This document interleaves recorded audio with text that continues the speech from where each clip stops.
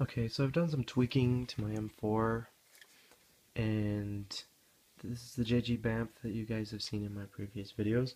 But basically what I did was make it uh, Milsim City ready, and Milsim City is the indoor airsoft arena in my area. And I'll tell you, just give a quick run on what's inside of it. So we have a ZZI high torque motor.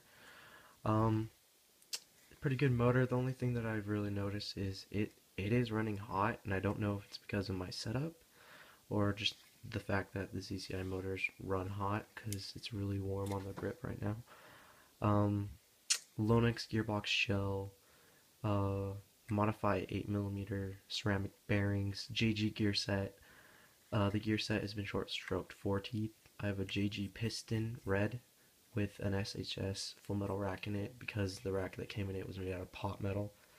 Um, some brass cylinder that I had in my KWA, GMP cylinder head, Lonix air nozzle, Lonix tappet. Let's see what else. What else? Lonix piston head, very nice. I left the bearings in here because it's not really running that high speed. Um, and for some reason it's not shooting very good on an 11.1 on semi-automatic. It shoots a burst, but I'm just gonna show you guys what it sounds like. See, as you can see, it's shooting burst on semi-automatic. Here's full auto.